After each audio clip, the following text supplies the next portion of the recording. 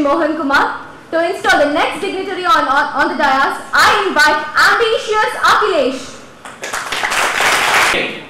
Every one of us needs success and happiness in our life, but only few of them exceeded it. We have a person with us who has helped and guided many people to achieve success, reach their goal and lead life happily. He is a graduate engineer with over 30 years of management experience in supervisory, managerial and top executive positions. He has managed many time-bound projects both by his own contribution and taking the best out of his team members. He has cleared many German language courses. In the year 1977, he is a person who has brought the technology of manufacturing generators and traction motors to our nation. To his credit is a parallel experience of over 43 years in conducting trainings on some functional areas and all the areas of soft skills, attitudinal skills and behavioral sciences.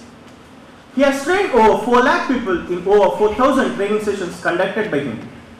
People from all the levels, right from the working class to the highest possible position in a company, has been trained in his program. He has successfully bridged the gap between educational institutions and the requirement of industries. Additional to this, he has trained numerous students at some of the prestigious institutes of Karnataka. His training programs are very practical.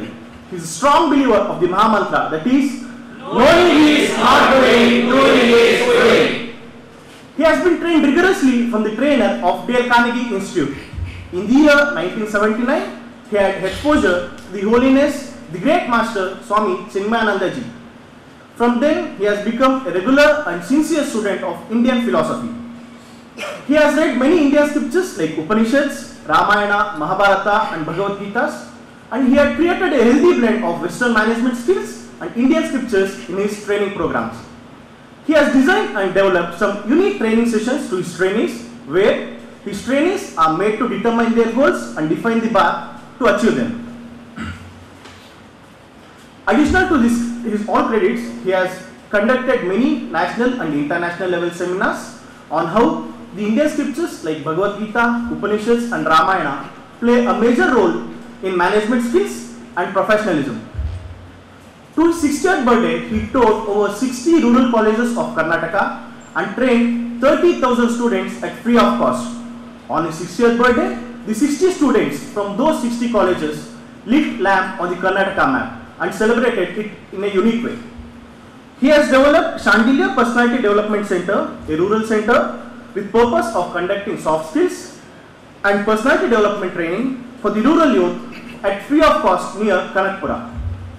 He is a person who is the founder and director of Shandilya Institute of Nurturing Excellence. It is the institute which has been nurturing and shining the hidden excellence and dormant potential and capabilities of the people.